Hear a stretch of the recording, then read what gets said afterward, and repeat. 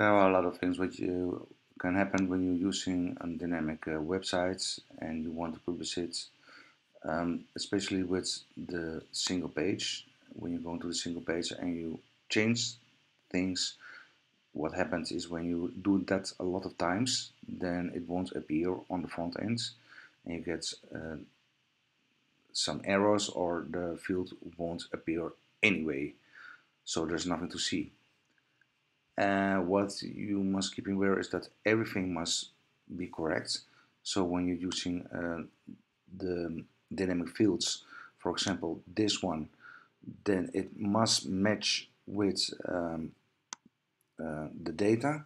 So if you change something in here and it's spelled wrong, or you copy and paste it on the wrong way, then the whole page can collapse. So this is one thing, everything must be fine and good, and it's the same thing with, for example, the forms. When you see this form, for example, then I have added some repeater fields, and this is the repeater fields that I want to show you. In the first instance, I have chosen for this repeater fields, and the field that I have made in here, I've made it um, first. No, let's see, this is not the one, sorry. This is the one. So first I've made it a select box, so I chosen for the select, but I had to choose for a checkbox, because when you're using, for example, for fluent forms, and you see here the particular form data, then you can choose for a multiple selection. So you're choosing here the multiple selection, and then you embed the values that you find here from the form in here. But the funny thing is that this is a select field, but you have to choose for a checkbox and then save it as an array, so it will store it in the PHP database. Otherwise it won't appear on the front end. So this is a little thing that can happen with the form submissions and the repeater fields.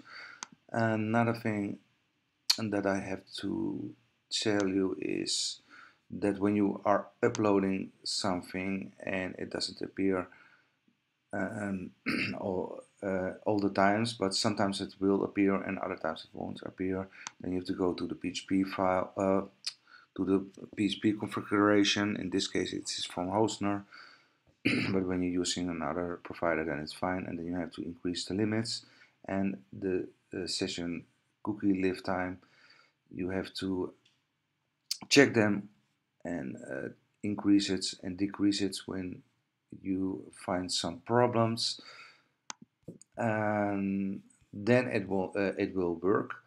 So it's a PHP problem. You can go to Elementor or something like that and regenerate the CSS. It won't work. You can make a caching. It won't work either. It is not the problem, it's the PHP. The other thing that you have to do is go to your firewall. In this case it's from virus die, and when you're using another firewall system, then check that as well. And then you have to whitelist your IP address, so you have to check what your IP address is, and you go to the websites, and when you go to the websites, don't mention this, these are all test websites, so that's why the error messages appear. But no, that's not what I want. If you go into this website, this particular website that I'm showing you, and then you go to the firewall and you go to the IP, and you have to whitelist it, spin it out.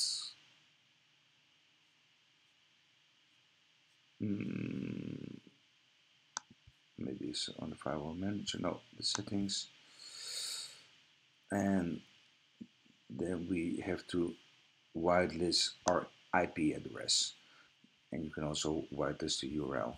So that is another thing that's important. And the last thing that I want to show you in this short tutorial is when you are working on your website, then you have to go to the incognito and work in the incognito.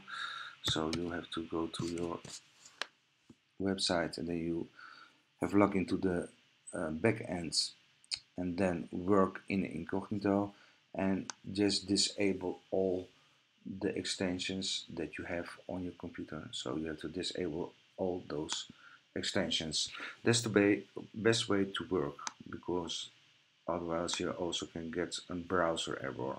So the PHP configuration is important, and when you go to the simple post type, then it's important that everything is spelled correctly and all the data that you have embedded is correctly. And yeah, basically this is what I want to say you on this tutorial. Now I will get deeper in this subject later, but this is for next time. I just wanted to notice you this in this short video.